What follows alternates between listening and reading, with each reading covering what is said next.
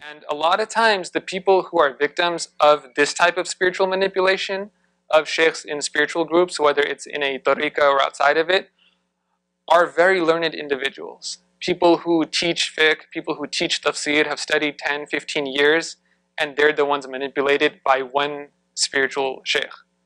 And I get a lot of outreach by such figures. And their embarrassment is very different, because they say, we've taught against this. You know, we used to teach people that the first thing in Sharia, in Tasawwuf, is you have to follow the Sharia. That tariqah doesn't exist outside of Sharia. These were people who publicly taught this, and they still fell for it when it happened to them. And the shame and embarrassment those individuals feel, it's just very hard to express. I mean, sometimes they'll call just to scold themselves to me. And again, this isn't going to necessarily be public because of the shame attached to it.